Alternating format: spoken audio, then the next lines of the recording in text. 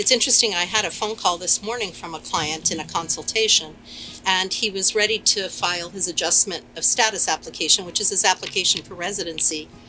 And I told him that we would be able to do the legal services for free, but that he would have to pay for his filing fees.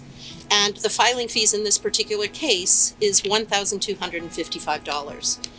And he said, I don't have that money. And I gave him the name of a resource that could potentially help him obtain those filing fees. And he asked, what if I can't pay the filing fee? And I had to say to him, if you can't pay the filing fee by December 7th, which is when he had to have this application filed, you will lose your opportunity for lawful status.